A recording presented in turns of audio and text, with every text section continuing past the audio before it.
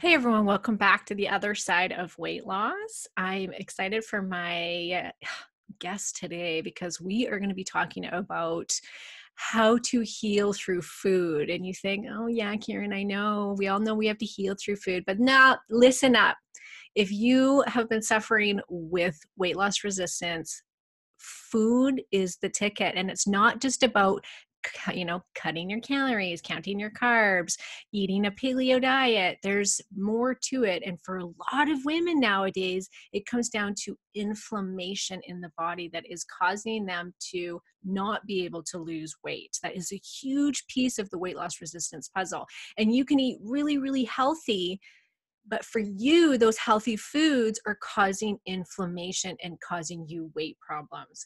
My guest today is Cristina Curp, and she is the freaking expert on this, you guys. She is a certified nutritional therapy practitioner and former restaurant chef.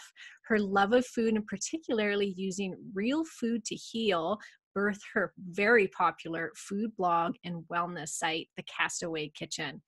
She is the author of Made Whole Cookbook, which I have right here, of one of them. It's very, if you're not on the video, you can go on and look at it. Such a beautiful cookbook, which we're going to get to. She's the co-host of Kitchen Table Talks podcast.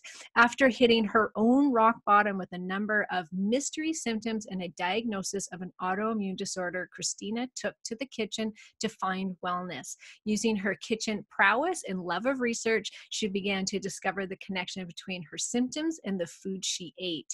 This ongoing experiment birthed her blog, which is a collection of inventive, allergen-friendly, low-carb, whole food recipes that have helped her reverse autoimmune disease, lose weight, and take control of her own health and well-being. So welcome, Cristina. Thanks so much for having me. Yes. So you guys, Christina's so popular. You got to go check her out on her Instagram. She's got like 100,000 followers. I thought I was doing really good at like 8,000. No, she's doing awesome. And for good reason. Your pictures are beautiful. Your food just is like, it's so inspiring to eat healthy when you see all your recipes, and your book is gorgeous. I love this book. It's not just a recipe book, which I love. It's right. You really dive into so much about the effects of food on our body and how to heal. And I think it's great. So let's start first with where you came from, because this is a very important piece that I think so many people can relate with. And it started when you many moons ago. So long ago. Once upon a time. Yeah. So it's interesting because now I've been doing what I do now for 5 years. And I forget that people don't know that this girl grew up in Miami. So I'm Cuban, first generation American. And I grew up kind of eating, like, my mom cooked from scratch and stuff, right? But it was a lot of like whole wheat pasta. We ate a lot of, Cuban food, beans, rice, pork. And then I definitely had those, like, we had junk food too, like Frosted Flakes and, ice cream and stuff. And I was overweight from day one. I mean, there's baby pictures, and I'm bigger than my little sister. I mean, at a year old, I was bigger than my 2-year-old sister. And my mom was like, yeah, I used to just, you love your formula with the cereal in it and just drink, like, you never sucked your thumb, you just bottles to the face. And I'm like, thanks, Mom.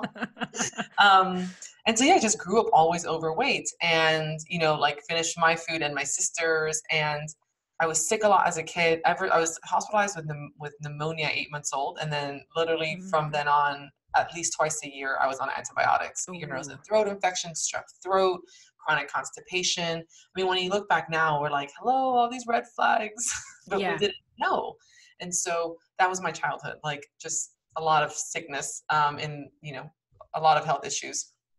And then I, as a teenager, and I was still overweight, and I had tried every diet. I mean, and my mom, bless her heart, she didn't know better. Like my mom with, like, she was always like thin, but with every pregnancy would like gain weight and then like do these crazy crash diets and lose like 60 pounds in 3 months.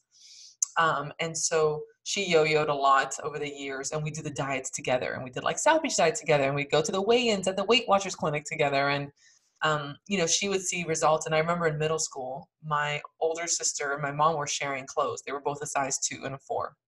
And I was like in a size like 14 or 12, which is like what I'm wearing now, but like as a middle schooler, like I felt enormous, now that went all the way up to size 22. I mean, I was like 275 pounds at my Wow. biggest. So now at a size 12 with like a lot of muscle mass, I feel pretty good, Yeah, you look but amazing. thank you. But back then I was traumatized as hell. And so that led to, horrible decisions. I think I started drinking and like dabbling in drugs, like smoking weed and stuff with my friends at like 14.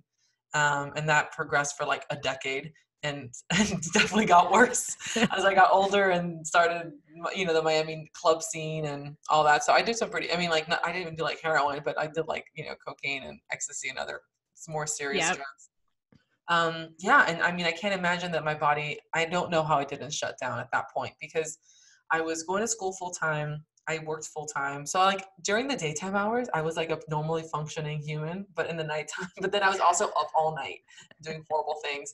And then during the day, I was like taking diet pills. Like I don't even know what was in them, and they were red and scary looking. So probably like crack, like fentanyl. Um, Yeah. and yeah, I try and like not eat. And so then I would like not eat and drink coffee all day and eat a salad for lunch, and then like go partying at night, and then at 3 a.m. end up at Denny's eating like chili cheese fries and anything I could get my hands on because I was famished. And this was just so much of my life. And and on top of all that, at 13, I manifested an autoimmune condition, which no one told me was autoimmune back then. Doctors just told me that I needed to lose weight and be cleaner. So they essentially told me like, you're fat and you're dirty, and that's why you have boils on your skin. And I'm like, thanks, guys. Now I Wow. also need therapy. Yeah. Yeah. And so I had hidradenitis suppurativa, and it's an autoinflammatory autoimmune skin condition. And it's gruesome because it affects, inner thighs, underarms, anywhere where there's a concentration of lymph nodes. I mean, some people even get it like on their back or their scalp, but usually it's like inner thigh, groin area, and even like on your butt. And so, it's essentially around your private parts. And people are like, what the hell? And you're like, is this an STD? What is happening? It's painful. It's embarrassing. You don't want to like talk about it. So your love life was great, I'm sure, right? Well, the thing is, I mean, surprisingly, and this was part of like the bad things, is that I was very sexually active, but I just could not do it sober because it was like, Right. I need to be in a dark room and I need to be drunk to do this. But later on, when I started my blog and, put my skin condition in remission, and I came out essentially about it, like wrote a blog post, like, this is what I'm dealing with. This is why I changed my life. I had ex-boyfriends calling me up. I mean, I've been married now for like 10 years, but I mean, like, I had no idea. And I'm like, I know. I'm like, that's how messed up it was. It was literally a full-time job hiding this from people. Wow. Yeah. Especially growing up in Miami where people are like half naked. Yes, So, totally. yeah. Oh my gosh. Yeah. So it was, gosh, I really came from like, when you think of worst case scenario, that's me. That's me. I mean, the antibiotic use, drug use, alcohol use, I mean, like Oh, binge like eating right habits, from the get-go, you just on the wrong could not catch a path. break. Yeah. No. Did autoimmune conditions run in your family? They do, I was going to which say, we yeah. didn't know, but of course now we know. My mom has Hashimoto's, my dad has multiple sclerosis. Like, Oh, yeah. and it's crazy because I knew this since I didn't even know MS was an autoimmune disease. I mean, this was when I was in middle school. He told me that, and yeah, it's wild because now we started connecting the dots, and I'm like, oh my god. It's crazy how our parents just had no clue though about that. No clue. No one would have thought her gut's leaky and we've been giving her antibiotics nonstop like we do with our kids, right? Like we would Right. never do that now knowing what we know. But them, it's just like throw them on antibiotics a couple times a year thinking everything's gonna be fine. Right. And wham, like your body Yeah. came out of the womb already compromised.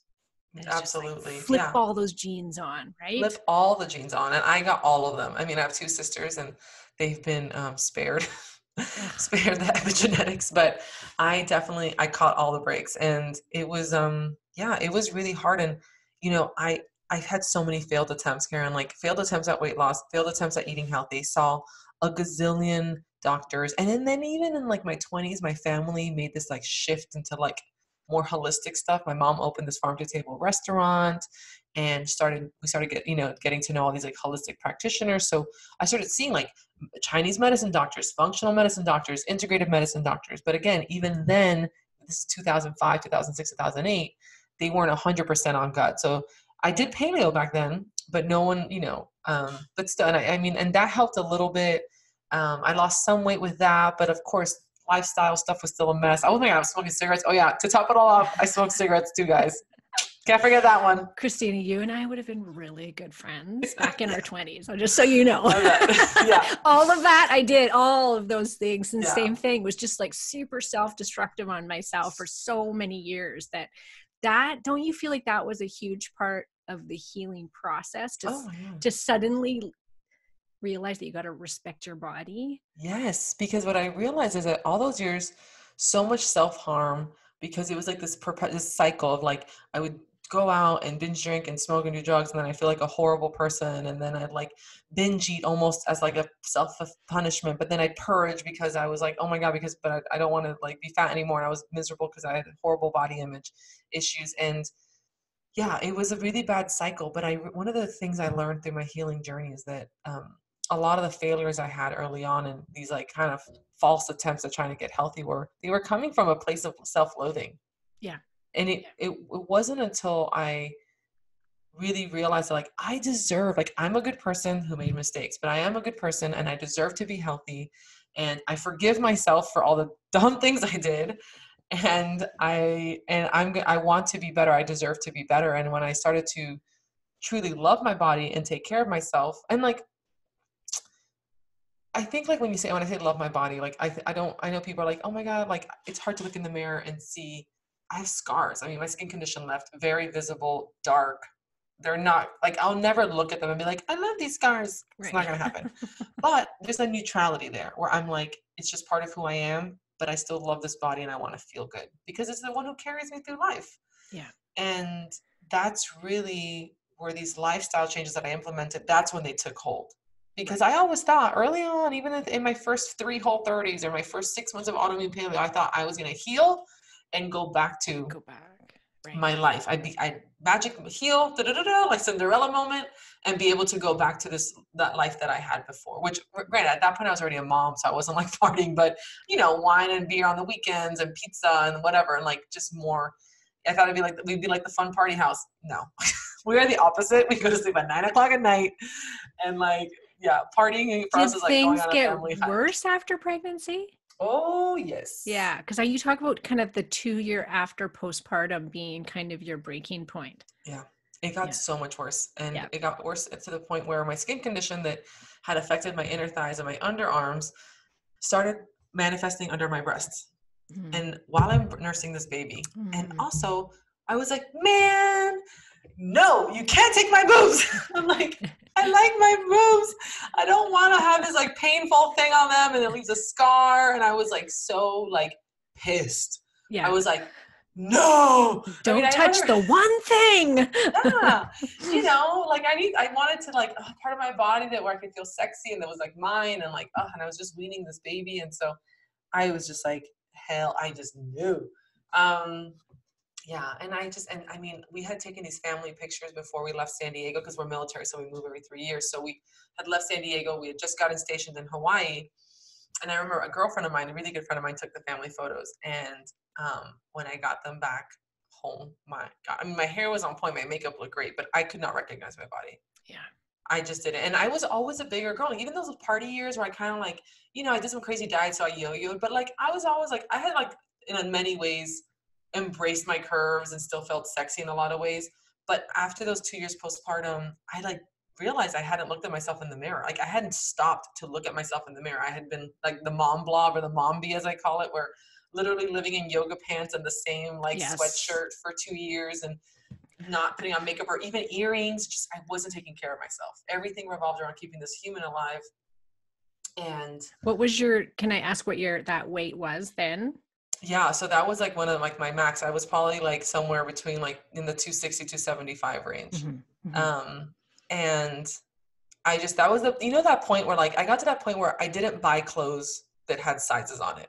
It was like just big and stretchy. Like there weren't like, I was not fitting into pants with zippers and buttons. And I just remember, like, I just remember seeing the pictures and there was like this, I was like, whoa, like there was no waist, at all. Like I had always somewhat, even as in a size 16 and 18, had still maintained a waist somewhat of an hourglass, but there was no hourglass shape left at all on me. I'm 5'9", so like I carry weight relatively well. I had always carried it relatively well. And this was not okay. And like my ankles hurt. Like I couldn't walk like more than a mile without my ankle swelling or my knees hurting. Yeah. Was that the breaking? Like, is that what motivated you to crawl out of this place? Was the physical pain, or was it more mental, or was it something else that kind of got it for you? It was everything. Yeah. It was everything. I mean, I definitely had some postpartum depression. Plus I had this skin condition that was just getting worse and it was very painful. And on top of that, I felt completely uncomfortable in my skin and just like exhausted all the time. And then, so we were living in a hotel in Hawaii because when you're military and you move, you like stay in a hotel for like 3 months while you find a house. And so I'm like in this hotel room with a new baby and a dog in a hotel in Pearl Harbor in Hawaii, like on this military base, super isolated. And I don't have a car, so I can't go anywhere because my car hadn't shipped yet. And we had a little kitchenette in the hotel room. And I just remember like searching the internet for like, I need help. Like, what can I do to heal? Yeah, because you'd been going to these alternative practitioners and yet nobody had helped you up until this point. No one had said, maybe it's the food you're eating. Right. Yeah. And so I did find a blog post on Rob Wolf's website by Tara Grant, who wrote The Hidden Plague. And it was someone who's like this woman who's like, I have this skin condition and this is called hidradenitis suppurativa. And I get it in these areas, and food, I put it in remission through diet. And I was like, say what? Yeah. I was like, whoa. And in that moment, I read that post and I was like, oh. And she's talking, she's like, okay, paleo. I'm like, I know what that is. I know I did the paleo back in the day, you know? And then she's talking about nightshades. And I was like, what the hell are nightshades? And I was a chef, but we just don't talk about we don't talk about their tomatoes. We don't talk about them. We don't categorize them like that, you know? And yeah, and that's when I really just went head first and out of that hotel room started dabbling, like going stricter on paleo. And it still took me, even after reading that post and, you know, talking about getting to that point where it's worth it to commit. Mine wasn't overnight. I tried to gluten-free first, then strict paleo, then a Whole30. It took me 4 or 5 months of all that to finally commit to doing the autoimmune protocol because I wanted to see if I could get away with doing the minimum and getting better. And my body was like, of course, everybody does that. Everybody. Yeah. And my body was like, no, not impressed. Nope. No. And I think that that's really key for everybody to hear, which is for some people, I've had a ton of women that I can put them on paleo and their rash goes away, they're autoimmune. Everything just is like so amazing in 30 days. Yeah. And then there's people like you who that is just not the enough. Extra mile and then some, like the extra 25 miles and like, and like a spaceship around the moon. Cause you did autoimmune paleo. And then you also did the specific carbohydrate diet, which is super strict. What do you think, which one was like the ticket, or all of them, or what do you think? So what happened is that I did AIP and that got my symptoms very reduced. So like maybe we should be clear about what that is actually. Right. So autoimmune protocol, you eliminate eggs, nuts. So it's paleo, but without eggs, nuts or seeds, seed-based spices. So like no cumin or like no black pepper, you know, just no fun things. No nightshade. So chili, paprika, you know, tomatoes, eggplant, white potato, green peppers, no chocolate, peppers, no coffee, right. No kind of peppers. It's really hard. It's a doozy. It's definitely tough. It tends to be very starchy in nature because you rely a lot on starches for like emulsifying things and fruit. And so I was doing that and I was feeling a little better, like a little bit, but I was still flaring. And I had some bloating. And it's incredible because when I did AIP in the first 3 months, I lost 35 pounds. Mm-hmm. And a lot of it was inflammation. Like you were saying early on, it was inflammation just left my body. Yeah. And I was like, whoa. And I mean, by no means was I counting calories or tracking anything. And I was eating all the carbs. I mean, yucca was like a food group for me at that point, but it was just inflammation. But then I kind of hit this wall and I wasn't finding remission and I was being so strict. And I started having a lot of bloating and I was starting to correlate these starchier meals. Like when I would do plantains or the yucca bread, I would make this like flatbread with these symptoms. So I was like, maybe it's the carb, maybe it's like a SIBO thing. So I did specific carbohydrate diet and focused more on like butternut squash versus, you know, and that was that helps. Did you do like their protocol where you start No, with like boiled carrots? Okay. no. Okay. I Yeah. just did like, I just omitted, like more like the high FODMAP stuff Yeah. and the starchy things from my diet. Cause I was already so like restricted at that point. But I kind of got the list and just from the, the internet and like cut out the foods. And I was like, okay, I'm going to cut these Okay. out, and just stuck to like the squashes essentially as my starchy source. And I did that for a few months and I saw some improvement. But then at that point, and still food and mood journal, I'm telling you people, food journals are life. I was keeping such a detail on everything I ate and my symptoms. And then I started correlating. I was only flaring on one place in one spot. And it was actually one under one under one boob. And I started correlating that flare with any time I had anything sweet. And Ah. I nicknamed it my sugar boob because I'm like, Yeah. if I have sugar, that like This is, yeah. I'd get a little like a bump under my breast, and I was like, oh. And so that's when I was like, okay, I just got to cut out all the sugars and carbs. And that's how I was like, hashtag low carb paleo for a long time. And like, that's before keto even hit, like Right. it was a thing. And whenever people talked about keto, but I'd look it up and I'm like, that's a lot of cheese. Like I don't eat that. And so I was like, I'll just stay in my paleo corner. But essentially that's what I did. And so when I combined, so I reintroduced coffee, some nuts, I introduced chocolate, I reintroduced eggs. I wasn't able to reintroduce nightshades. Till this day, I can't reintroduce Mm-hmm. nightshades. I've been Yeah. able So to. let's clarify that for Yeah. the listeners that once going on an autoimmune protocol or a specific carbohydrate diet, it is important to start bringing some stuff back in to see what you can tolerate. Because most people, and you can attest to this too, probably Christina, is working with so many people, is that everybody's different as far as what they can tolerate. Some people can handle a green pepper, but then they can't handle a potato. Some people can handle certain nuts and not others. I know I'm totally like that. It's just you're going to find certain things that are not on the auto that are not AIP friendly that you can tolerate, and then other ones that you can't. And you can, Sure. and it might change in 6 months. You might then suddenly be able to tolerate the potato. So it's going to change, but just so you guys know, it kind of gives people a little glimmer of hope. I think It does. it's not all out for good.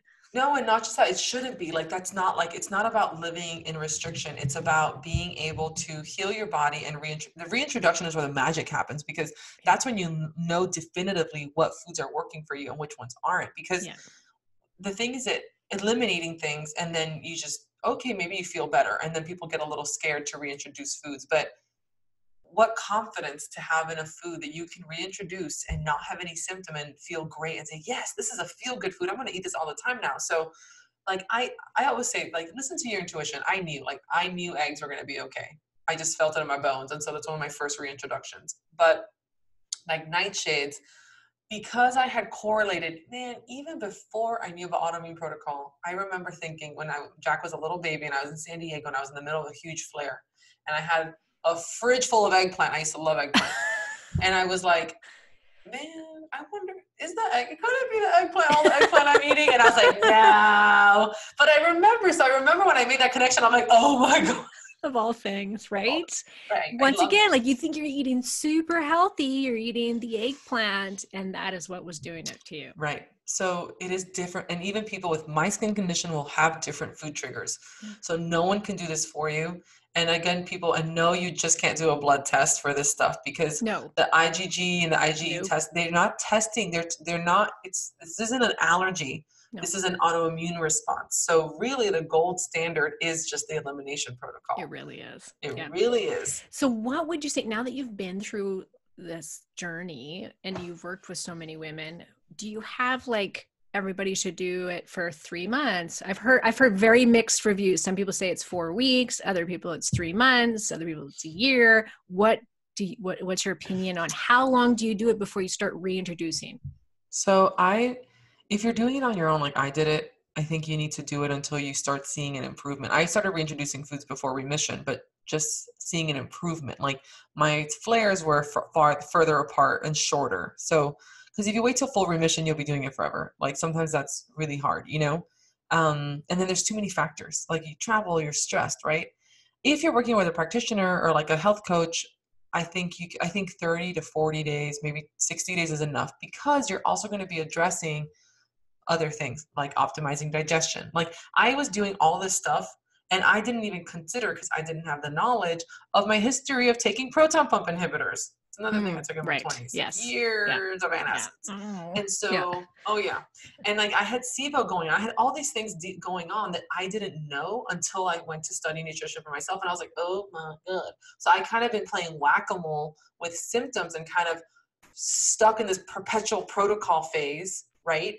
Because I wasn't addressing root cause issues. But once I did, and I had this clear idea of my trigger foods, and I addressed SIBO and I addressed low stomach acid and, other things I put into fatty acid balance. And like, I've been able to eat so many things that I could never eat before. Like I reintroduced, like I was eating goat cheese last night, people, like snacking on legit hard, it's really good. It's like goat cheese Gouda. I would have never snacked on cheese like before, because, oh my God, cheese will make me flare. But now I can eat some goat cheese, have some butter every night. And like I've been able to reintroduce a lot of nuts. I've been able to reintroduce just so many foods that otherwise would have caused a flare. So I have so much more freedom now. Because your gut has healed, correct? Yep. And I continue to live a lifestyle that keeps my gut healthy. I don't eat crap. I don't eat processed foods. I don't take any like medications that I don't need, I don't need to take any medications. Luckily, if I had to, I would, but I don't, we haven't had the opportunity.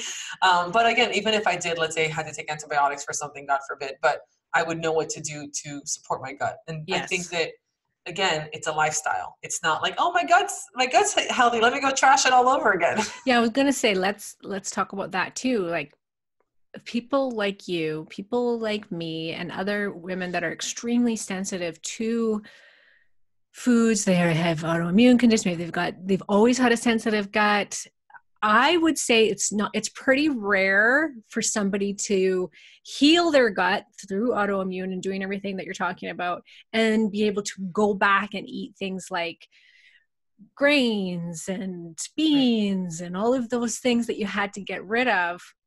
I have never been able to go back, and I know that you haven't either. You've been able to put in some dairy, right? But really, could you ever go back to just a healthy diet? No, no, not regularly. I tried last summer. Actually, I was in Miami and I was like, I'm just going to maybe more rice, a little more beans, because my mom was cooking these fava beans and some corn. And what's crazy is that I didn't get that inflamed. And I actually, because I was eating higher carb, I was crushing it at the gym. But I had the really good, I did a rowing competition. I crushed it. However, I got so depressed. Oh, yes. It jacked up my mood so bad.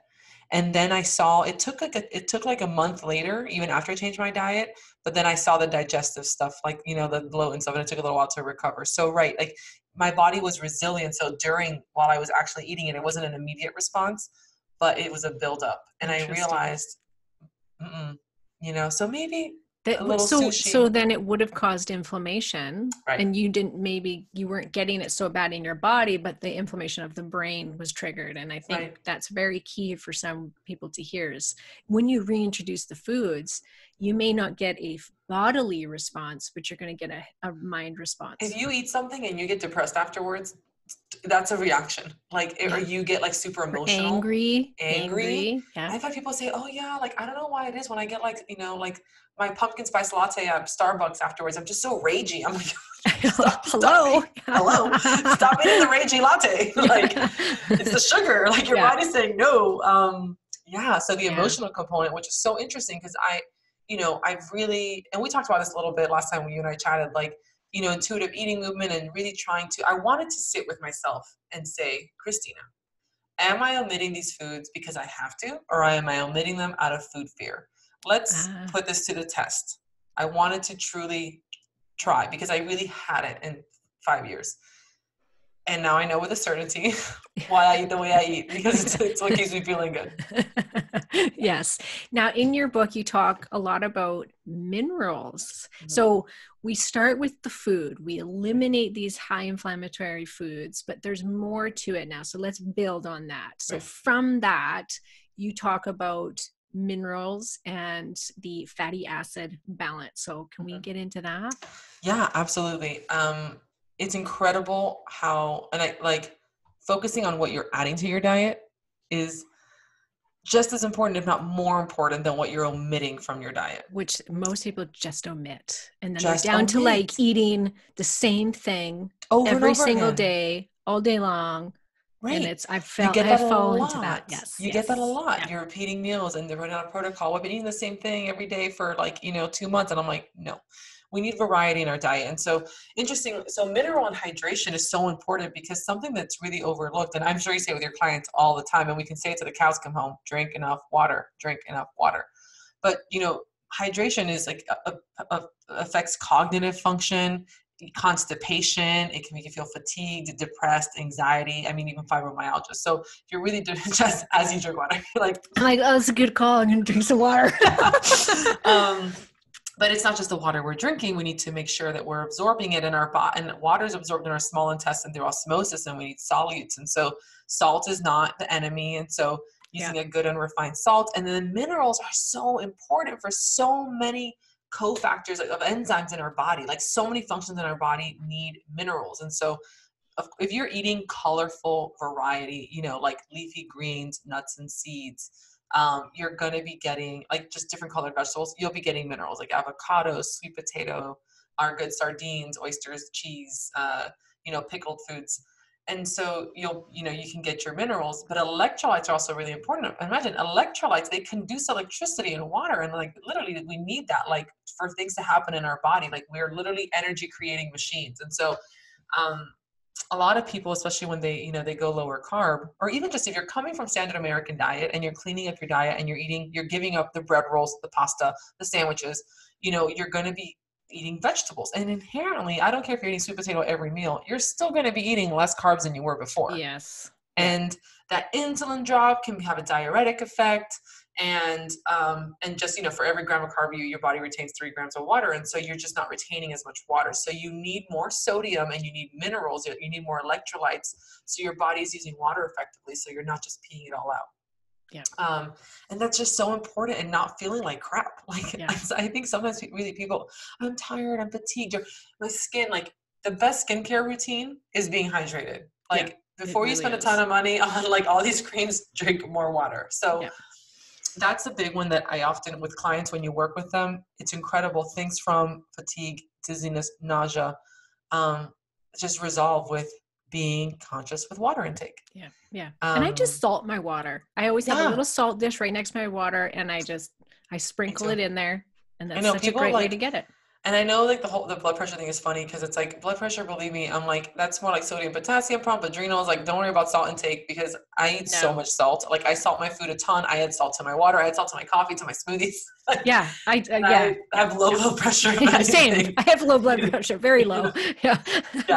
And and then so fatty acid balance is probably something that I'm obsessed about. I would say like of all the things, it's my favorite because it has such an enormous impact on everybody, whether you change nothing else about your diet, which, I still think obviously say no to processed foods. If you focus on fatty acid balance, you're inherently going to choose whole foods. And also it's, for me, the number one thing we can do to reduce inflammation. Okay, so what are fatty acids so people understand what we're talking about? So essentially essential fatty acids in our body. So when I talk about fatty acids, I mean, there's a lot of them, there's like the triglycerides and all that, but we're talking about essential fatty acids, omega-3 and omega-6, and they're essential because our body cannot make them. We have to consume them. Actually, really fun to know, which I love, is that minerals also same thing. We have to consume them, and they come from the earth, and like we get them in our food via the plants that absorbs the roots, or the animals that we eat them, like the grass. But like mineral ash, like when we die, like let's say if we're cremated or when things burn, what's left behind is the minerals. So minerals, like they're not destroyed, they're like returned to the earth. It's all very circle of life. I know. I think it's so cool. Yeah. So fatty acids, we have to consume them. And they're polyunsaturated fats, which are very delicate. They're not heat stable, right? No. And so the omega-6 and omega-3 create these prostaglandins, these different types like hormone-like substances in our body that essentially are in charge of our inflammatory response. And everybody has to have inflammation isn't the enemy. Chronic inflammation is. We need a healthy inflammatory response. Like you get a cut and it gets a little red and swollen. That's your body trying to be like, oh, something's wrong here. Let's inflame a little bit, like isolate it, right? Protect your body. But then it goes down by itself because the omega-3, the prostaglandins made from that are going to come and reduce the inflammation. So our body has these mechanisms to deal with inflammation, right? However, omega-6 are found in primarily, and in the American diet, in insane disproportionate amounts. They're in seed-based oils, which vegetable oils are not vegetable oils. They're made from the seeds. Canola oil, grapeseed oil, soybean oil, corn oil, all those things are made from seeds, seed-based oils. And they're, first of all, the extraction process, the way that they're made, it's highly processed, there's chemicals, it's high heat. So they're already, before they're even hit your skillet, are already like rancid. They're already bad. Horrible for you. Yeah. Horrible for you. They're in clear bottles. Yeah. Ugh. And so they're extremely inflammatory, not only because they're high in omega-6, the pro-inflammatory, but because they're already carcinogenic, because they're literally like they're rancid oils, and they're bad for you on a cellular level, because guess what? We are made from the fats that we eat. Yeah. And so they're poison to our bodies, and you cannot eat out at a restaurant or buy any kind of packaged food without getting impossible. Impossible. Try and find a salad dressing that doesn't have, it doesn't matter if it's organic, if it's on the shelf in the refrigerator, you cannot find them unless it's like paleo or whatever. Unless it's Primal Kitchen. Yeah. Unless it's Primal Kitchen. That's what I'm thinking in my head. Just only if it's Primal Kitchen. Exactly. They're the only ones who do avocado oil. And so, yeah, it's incredible. Like when I was like omitted them, and granted, when I go out to eat at restaurants, like people are like, oh, where do you go out to eat? I'm like, I used to love to go out to eat, but I rarely go out to eat anymore, mostly because of the oils. Like I'll get sushi. Like honestly, I just go get sashimi, because even when I go out to eat, I get headaches just from the oils that they cook. And I've heard it like gums up your cells or something for like 6 months. Yeah, it stays in for ridiculous. A long time. Anything that's, and they're frying. So like these oils that they say they have a high smoke point. No, screw the smoke point. It's a lie. And then it's just, they're so bad for you. And so the oils that you should be cooking with are saturated fats and olive oil, which is a monounsaturated fat, but it's still safe. But then the hard thing is this: it's not just about omitting the omega-6, because other healthy foods also have them, like whole food nuts and seeds, which you can eat raw, even chicken, all foods have different ratios of polyunsaturated fats. And we do need the omega-6, just not in this crazy amount of rancid oils. In every single thing that we eat. And then the other issue is that omega-3, the anti-inflammatory prostaglandin, is really only found in some foods. So yes, grass-fed beef has a little better, like more favorable ratio, like pastured eggs. But if you want a concentrated dose, you gotta eat seafood. And man, people don't like seafood, especially in the US. It's like salmon, sardines, oysters, mackerel, herring, the fatty fish. And people just aren't eating enough. No. Like they're not eating more than one, if anything, one serving a week, but it needs to be like 2 to 3 servings a week, that people just don't eat it enough. And really you can't get it. So like the seeds, like, oh, I can just eat like hemp seeds or flax seeds.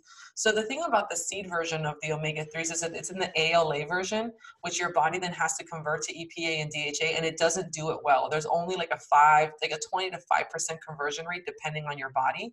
So you can't really get it from the nuts and seeds, how they're like marketed. It has to really be like from the foods that have the already DHA and EPA, and it's seafood. Now, Cristina, do you eat a lot of that? I do. Okay.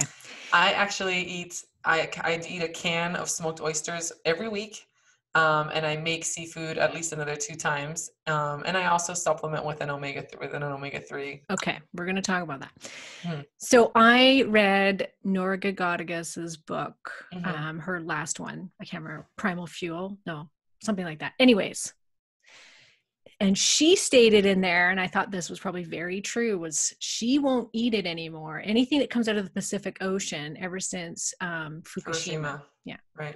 Because there is so toxic. So since then, I've been like, what do I do? And I've also done so much research on omega-3 supplements and how majority are all rancid.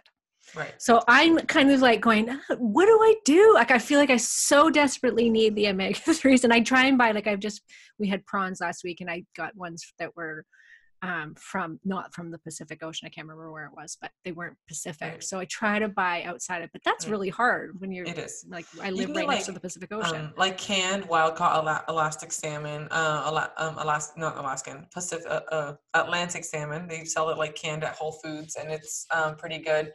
I really like the smaller fish are also really good because they're also going to just have less levels of like mercury and everything else. So like sardines Yes. are like hella good for you. I like the Wild Planet ones. They have like lightly smoked, packed in olive oil and lemon, and they're pretty tasty. And I make some little cakes out of them.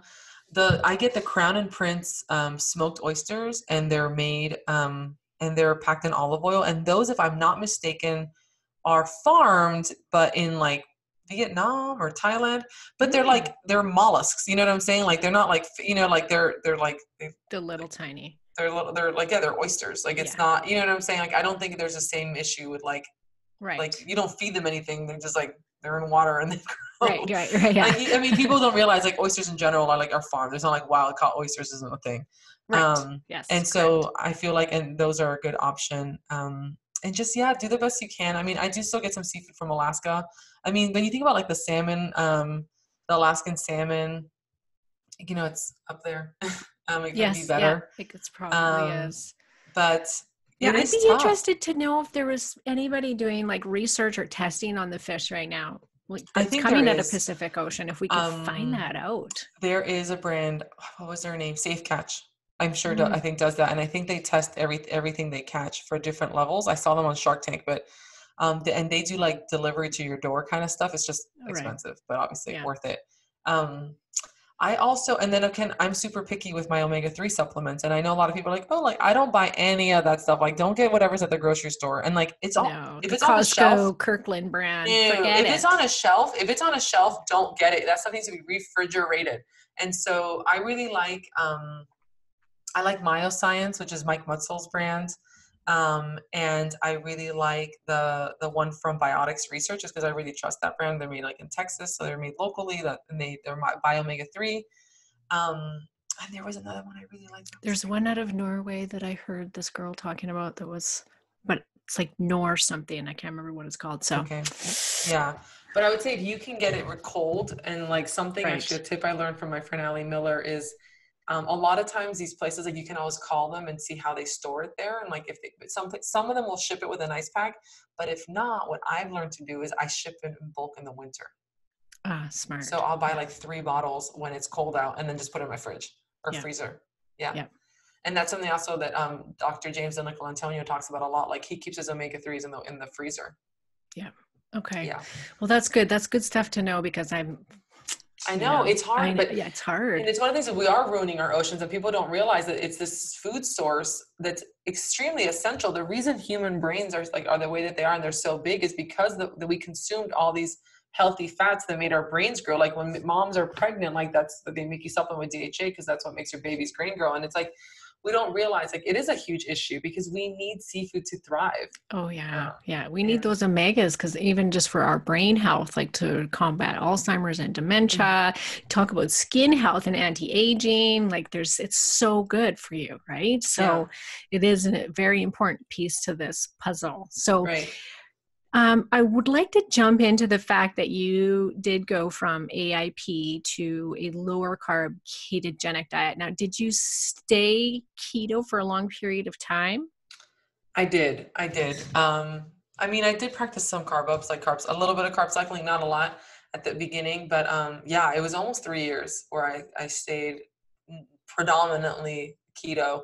And then it just stopped working for me to do it all the time. So now I do, I don't know. I'm not tracking right now. I'm just eating whole foods and like some meals are keto, some meals are not. Some days are more than others. I'm just following my body. I think that low carb can be a wonderful overcorrection when you're over consuming carbohydrates for a long time. Like I definitely found myself in a more like insulin resistant type situation. Especially like after all those, I was baking a lot early on in my paleo days. a lot. He's like, oh, I can make a cake with 2 cups of maple syrup. No Yeah. problem. It's paleo. It's paleo. But I realized that I reversed that. And then, I just started kind of listening to my body. And it's funny because a lot of people in the keto space ask me that right now, because I still operate a lot in the keto, because a lot of the way I cook is predominantly low carb, because I like to prepare low carb meals, and it's very easy to add some roasted sweet potato, or you know what I'm saying? So it's easier to add carbs and take them away. Yes. If that makes sense. Yep. And so the way I cook in general is just very low carb, paleo, keto friendly. And the recipes in my book are, because again, you can add, I rather than snack on some plantain chips fried in coconut oil, dip them in some whatever. Like I love pate. I'm actually a weirdo. I love liver pate. And so I'll snack on that versus having a meal that's like paleo pasta. Like I just wouldn't do that, Right. I know. I like in your book, she says, if Jane and Joe were out hunting large game 40,000 years ago and stumbled upon a tree of ripe pears, do you think they would say, pass? That doesn't fit into my macros. Right. I love it. But it's so true. But I think that that's an important piece. You and I talked about this when I was on your podcast, is just that using keto as therapy, as like a tool. And a tool, and you knew, oh, this isn't working for me anymore. Right.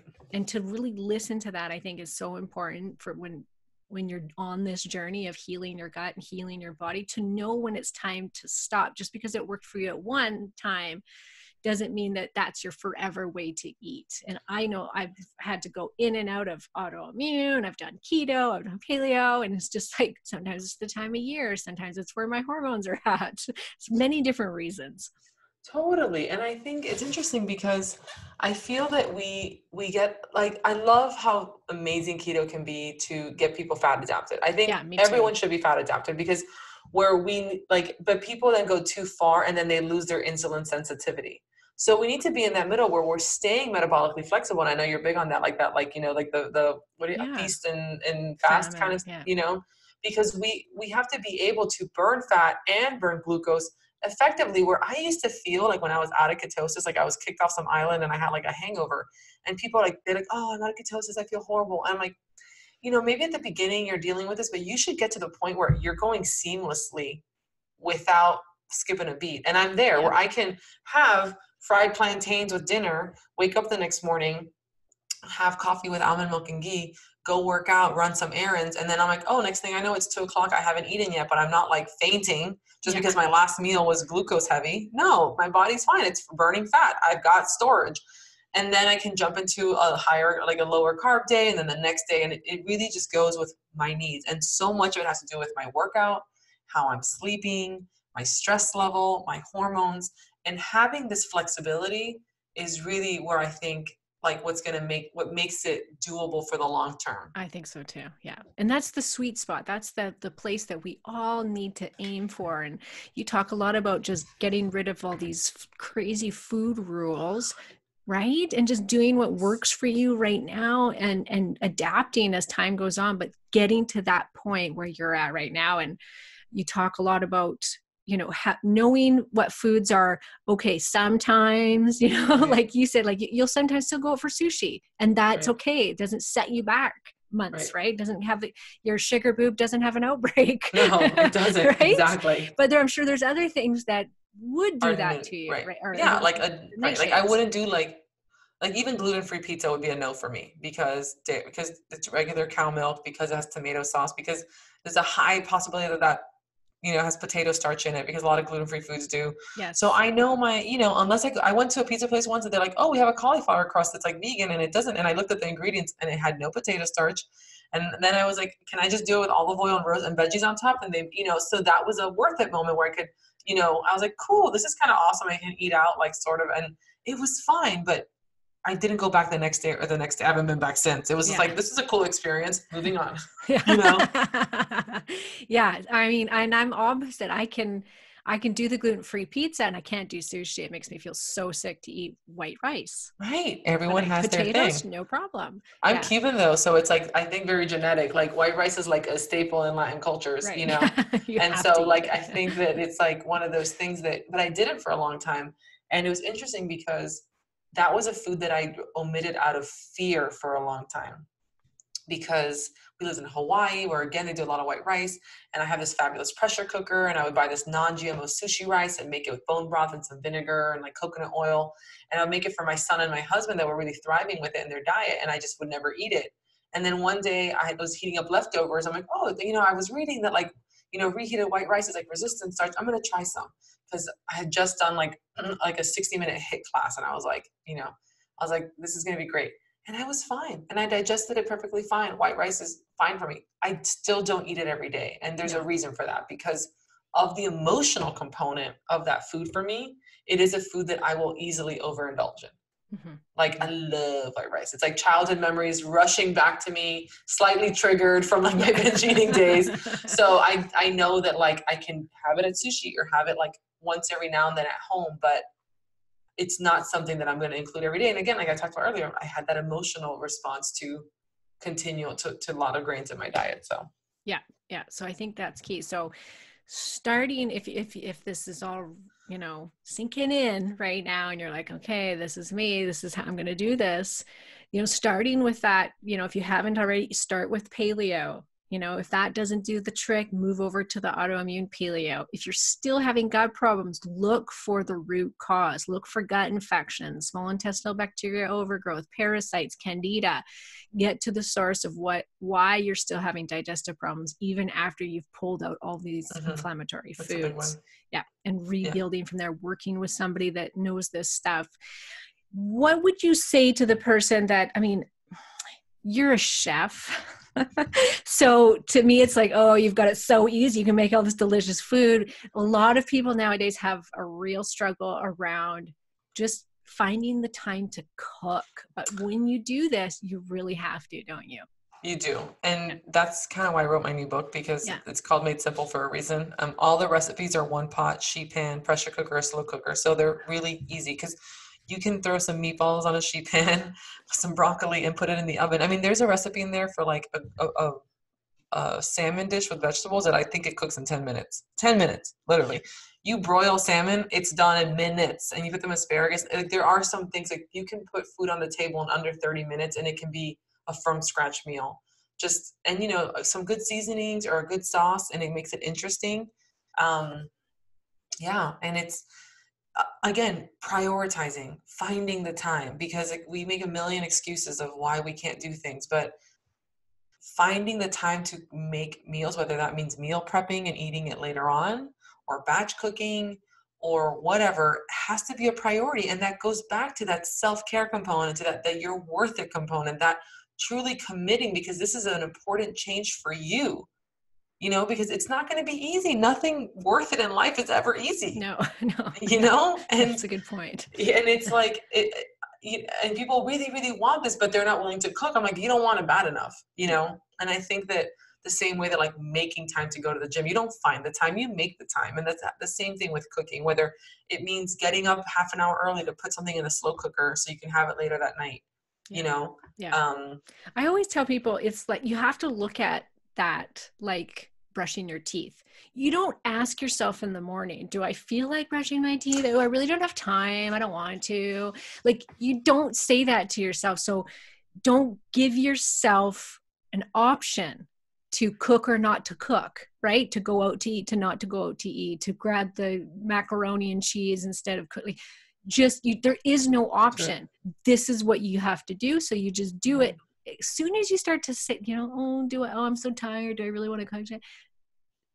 Then you're in trouble. Right. You just have to do go. it. But she's simple. Yeah. And this recipe book is absolutely phenomenal, you guys. Like, I'm a big recipe person, so I love this, but they're all super easy, absolutely beautiful recipe, like beautiful pictures. I love them.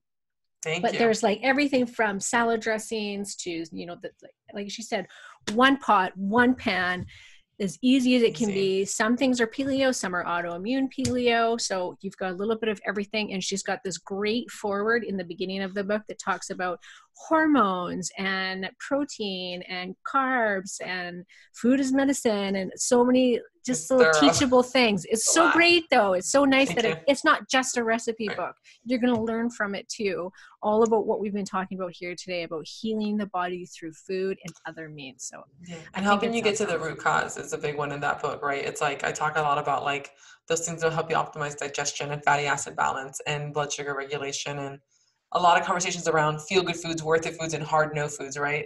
Yes. So Yeah. Yeah. yeah, I really wanted to, like, everything we talked about today, I really put into that book, and to give you the tools so you can figure it out for yourself and you're not living scared of food, or, feeling like it's, you can't heal, because I want everyone to know that they can get better. Yeah, Like, totally. And without the food component, you will only get so far, just so you know. I know. Doesn't matter how many supplements you take, it doesn't matter. Yeah. You can't do it without the food component. It's the base of everything. So that it's Made Whole, Made Simple is the book, you guys. It's Cristina Curp. You can find her at thecastawaykitchen.com. She has an amazing Instagram. Like I told you before, become one of her 100,000 followers.